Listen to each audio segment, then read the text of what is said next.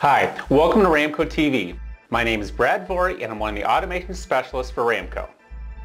Servos provide fast and repeatable movements for your machine's processes. If not properly tuned, however, accuracy and speed can suffer. While the idea of tuning servos can be intimidating, Omron Automation's NJ machine controller and EtherCat servos utilizing Sysmac Studio make tuning very easy. Let's take a look.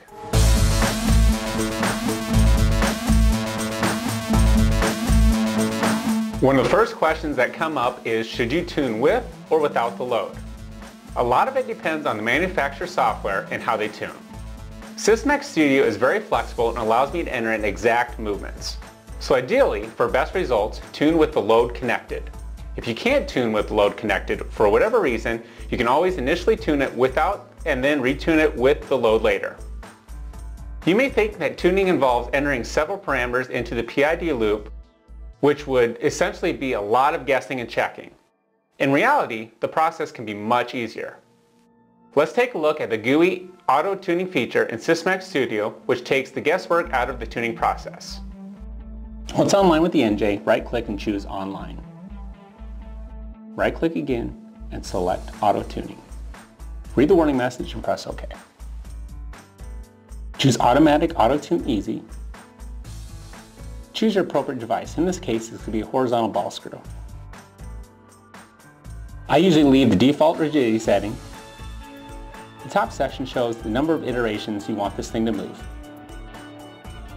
You can move this via a position instruction or speed instruction, or if you want the drive to move itself, choose Sysmac, read the warning message and press OK. I'm going to choose cyclic step so this thing will move back and forth. Encoder counts can be entered here, and this will be based off the encoder count resolution of the motor.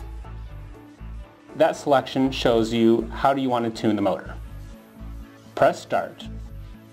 The motor should move back and forth, and it will change its gain settings to try and tune itself based off of the settings that you changed before.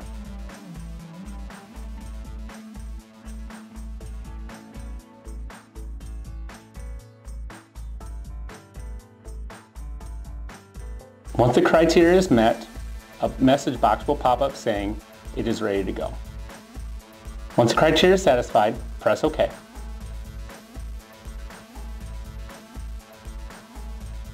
And choose Next. Here are the gain settings which the drive has chosen. Press Save to EEPROM to save the values to the drive. Once the values are entered, be sure to cycle power on your drive to permanently save those settings.